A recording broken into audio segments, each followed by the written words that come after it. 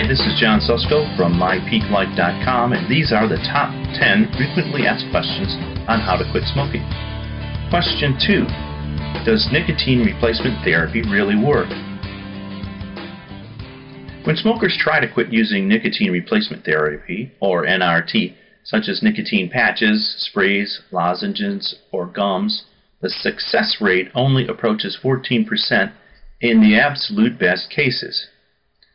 Now, looked at the right way, that means NRT fails in 86% or more of all cases ever recorded. And these figures come from the companies that make millions selling those gums and patches.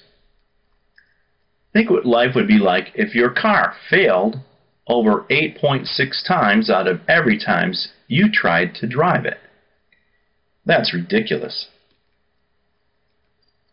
Yet, with multi-million-dollar advertising budgets, these chemical and pharmaceutical companies pump out millions of doses of nicotine replacement therapy every year. And with the huge incentives paid to MDs for writing these prescriptions, it's no wonder the public perceptions have been so skewed.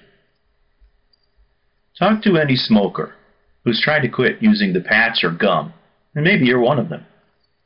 Ask yourself a question. Did you still want a cigarette even though you were wearing the patch? Almost everyone I've treated who tried them says yes.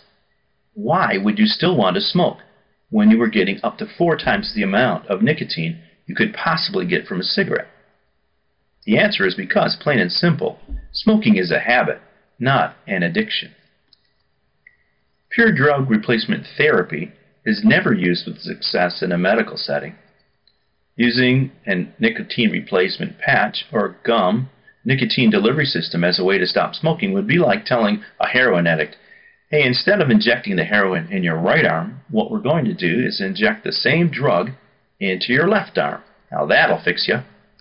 Of course, that doesn't make any sense.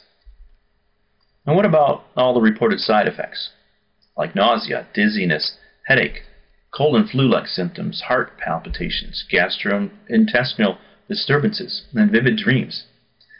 Other side effects reported included chest pain, blood pressure changes, anxiety, irritability, impaired concentration, and abnormal hunger. And with the NRT sprays, nasal irritation, nosebleeds, watering eyes, ear sensations. With NRT gum and lozenges and inhalers and tablets, mouth ulcers, sometimes with swelling of the tongue, and throat irritation, plus all the common symptoms of nicotine overdose. The American Heart Association believes that nicotine transdermal patches and other nicotine substitution drug products, such as the nicotine gum, can help smokers quit when used as a part of a comprehensive smoking cessation program. There are public safety issues concerning the patches, including indications, contraindications, warnings, and precautions, and issues such as effectiveness, potential abuse, and overzealous advertising and marketing practices in wide use. Bottom line, nicotine replacement therapy fails in 86% or more of all cases, and the potential health-damaging side effects are enough reason to seek a better alternative to quit smoking. Hey, if you like this video, I've got 20 more where that came from. Just go to mypeaklife.com/smoking info. That's mypeaklife.com/smoking info. Register, and I'll send you 20 more videos. Thanks.